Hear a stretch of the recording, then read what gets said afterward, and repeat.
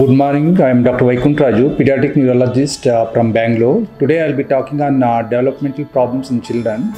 Developmental delay is one of the common reasons why parents will bring to children's doctor and also child neurologist.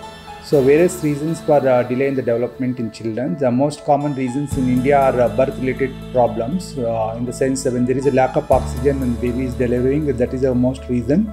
And after that there are various other reasons like brain fevers, brain injuries, and some of the genetic causes also contributes the most common cause in India, especially the southern part of India, because usually the marriages will happen in relatives. That is one of the reasons why it is common in this part of India. When they bring the child to the doctor will evaluate what is the reason for developmental issues. As I told, India birth-related problem, it is easy to identify when doctor examine the child, and they may require some of the tests to confirm the reason for developmental delay. After that, they evaluate various tests, and based on that, they will decide what is the reason for the developmental delay.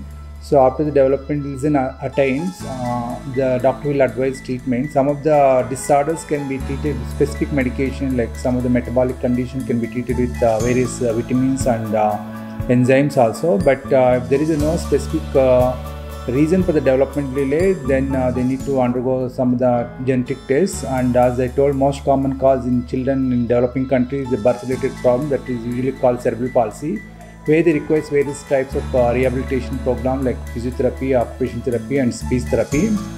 And some of them will be associated most of the times other comorbid conditions like fits, epilepsy, hyperactivity, and ADHD and autism. So these also should be identified and should be treated appropriately. Thank you.